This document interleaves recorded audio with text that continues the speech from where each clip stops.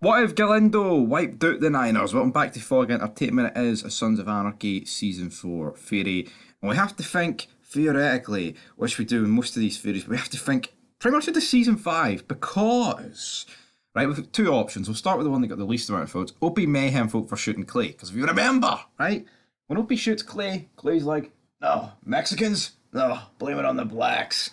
Clay blames it on the blacks. The blacks have been shafted. The Niners get landed with this tag of, well, we're the ones that shot Clay.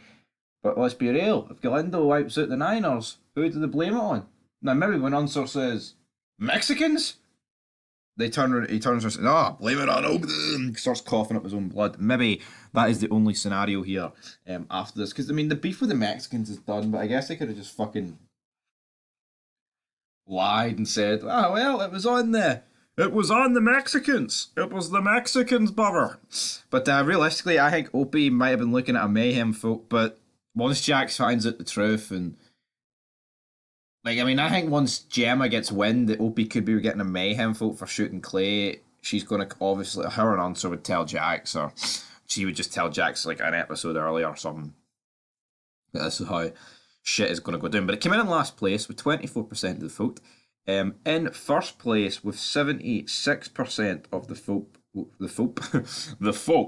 the Fope Angelo Gennaro. Note we have got Pope threatens Galindo. Of course, Pope isn't really seen until season 5.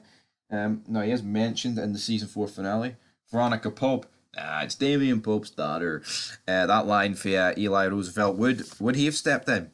Would he have cared about the Niners? Now, of course, Pope kind of has all those crews on like a curfew, so to speak, a lockdown.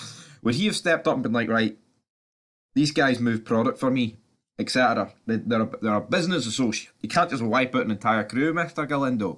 Or would Pope have not even bothered? A lot of people think on this poll, though, that Pope would have threatened Galindo, and that would have been a very interesting dynamic. Bridget Connor says, we proper build up an on-screen action, not written by Elgin James. Pope vs Galindo would have been must-seen TV.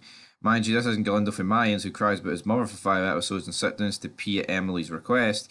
This Galindo regime was the real deal, and a lower Pope crew would have been very intriguing to watch unfold. Absolutely. Absolutely, damn it. JLRE2, for all of the people in the club and Opie went through, they would side with him and hear out why he shot Clay.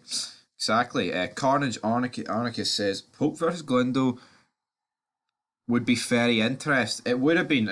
Obviously, they never really butt heads in the show. It's more of like a business agreement that they have. Like Pope wants to move 60 bricks rather than 30, and that's pretty much however close it gets.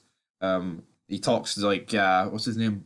Can't remember the guy's name in the Niners, but the guy took after Roy, but it's not Tyler. The guy before Tyler, and he's like, do you know how long I'm trying to distance myself from those meetings, those sit downs? I have just been reached out by the military arm of the Galindo drug cartel.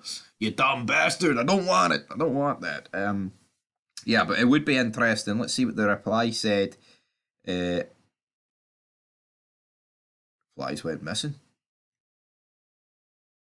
What's going on? Who's winning? Yeah, I mean, who's winning? I would say Galindo would. It's hard to say, right? Because Pope, they're both as bad as each other, like both as dangerous as each other. Like Pope has like everyone on board. Well, Galindo's like definitely more in your face, sort of like here, mess with us, we'll fucking blow you up here in Northern Cali. Like Pope would, play dirty, get you arrested, get you inside, vulnerable, blah blah blah. Have a few members, etc. killed. Who would win? Honestly, I actually can't say. It's one of those ones in the Suns where you pin these like two groups against each other, and it's like it's not just a case of fight to the death. There's a lot more at stake, and honestly, I don't know who would win. But Forged by Fire's probably going to go into this a wee bit as well. He says, no, it wouldn't.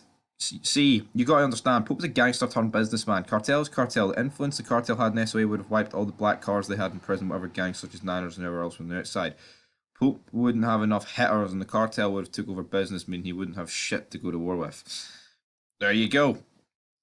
Yeah, I think it would be hard to tell. I think because the problem is, right, the cartel are never going to get themselves in a position where like Romeo and Luis are going to be able to be arrested by Pope and put into jail and killed. The Suns are different. Like they're very much out in the open, while the cartel's like behind the scenes sort of shit. So I think for that reason, I would side with Galindo, but I don't think it would be a foregone conclusion that Pope could possibly win. Um, you know, crazier things have happened. But anyway, guys, leave your thoughts down below. But until next time, peace.